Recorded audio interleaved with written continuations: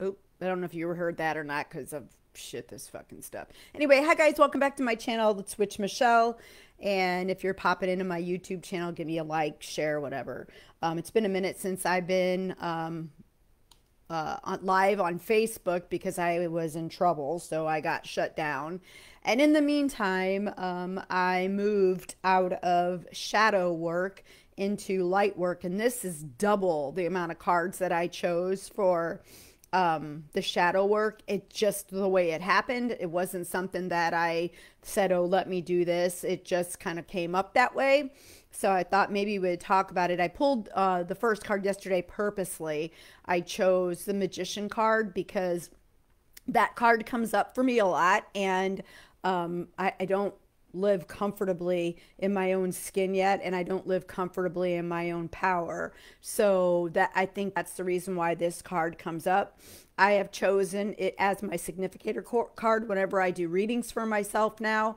And so I decided that that would be the card that I would start with for this week. Then I went ahead and I pulled the message of the day card, and that was the Ten of Swords. Let me just tell you something about this deck, first of all.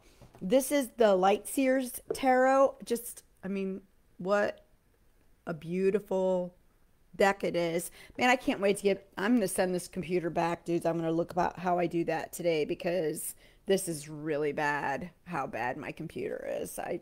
My camera, I barely see myself properly. It's so strange. Anyway, so here's the Magician card. How fucking cool.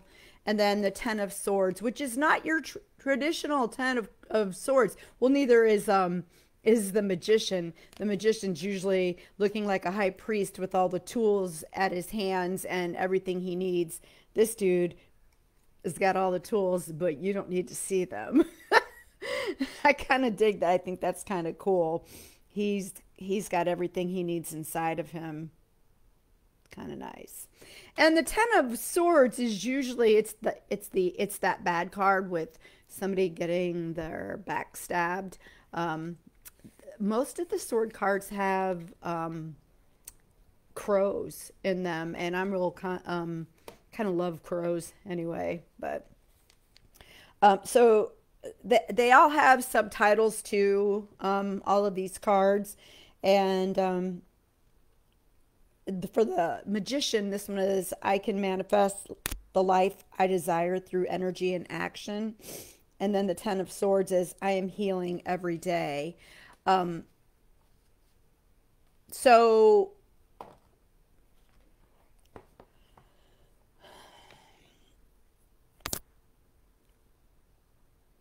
the Magician card is telling me that I am magic.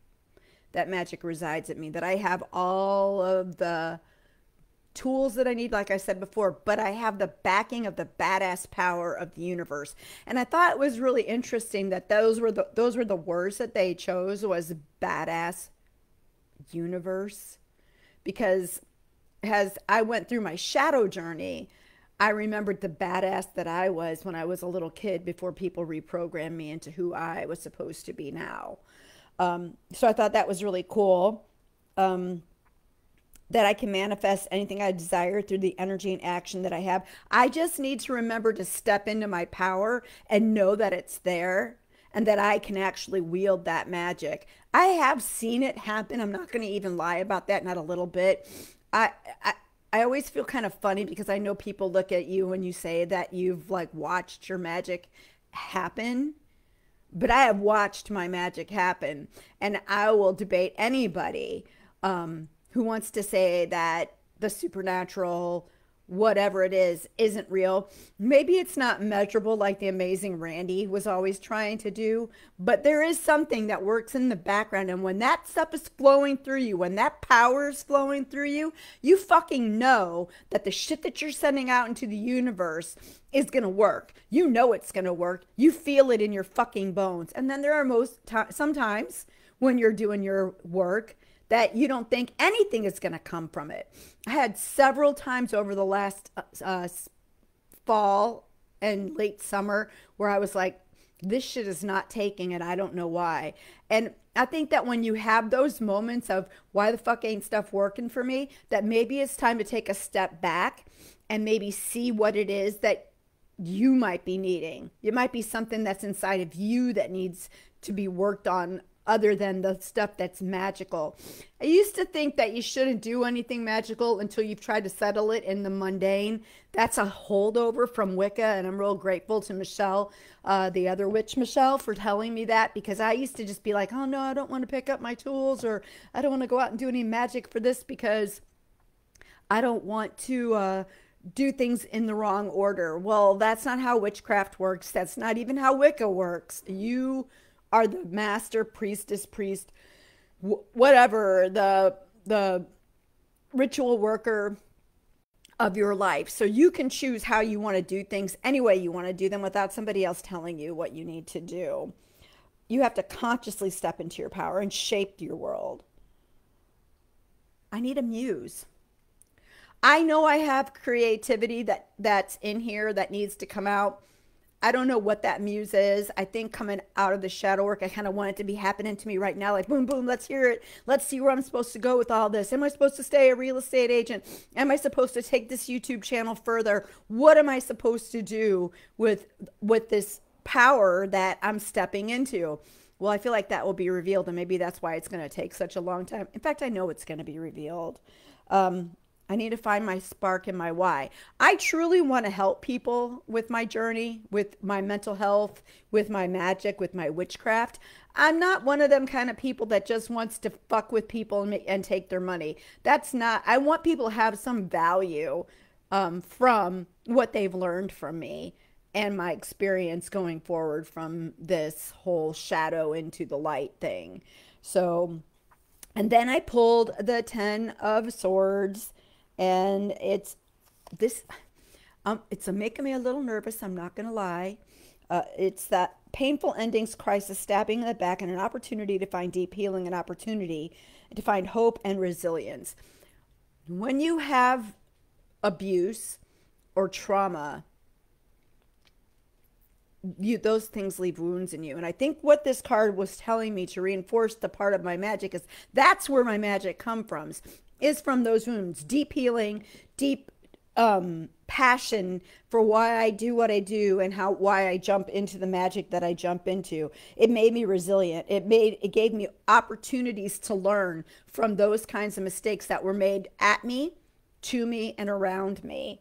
It also is the end of an old path. I thought of it, and when I was reading about the card this morning and meditating on it a little bit, that it was like a fork in the road, but I don't think so. I think literally the road stops at that space where I mean, not that my shadow work will ever end, but the trauma part, the understanding that that is where all of my reactions came from was the trauma. I think that road stopped. And now this new road kind of veered off from that road. You know how you have them, sometimes you're going straight and then there's one that goes this way, but it's still coming off that same road. That's what I think is happening here.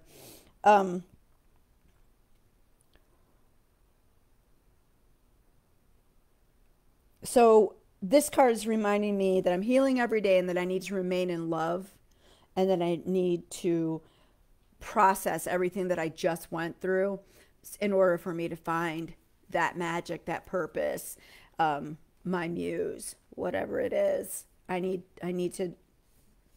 to pay attention to the inside. I need to step into every situation, even really mundane things. I think for me, it's hard for me to keep focus in my head about who and what I am, and especially that knowing that I have all of that power from the Magician card at hand. And so I don't think about it all the time, especially in times when I really fucking need it.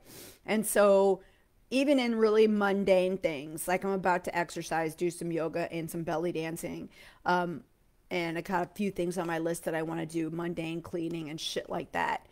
I need to remember to step into my magical power for that, because even the act of cleaning your space can be an act of magic.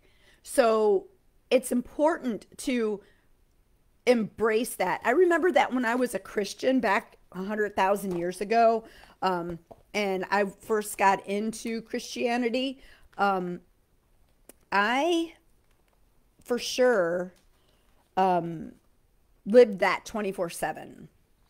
And I knew when I got up in the morning, and I knew when I went to bed at night that that God was with me and working through me in everything that I did.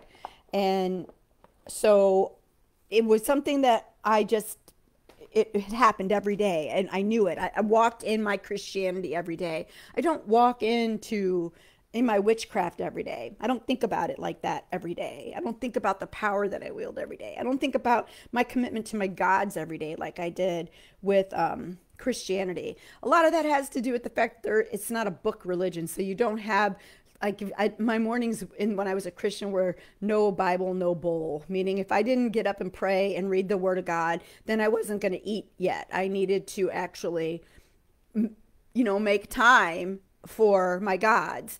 And I guess I'm a little better at it now that I'm meditating every single day.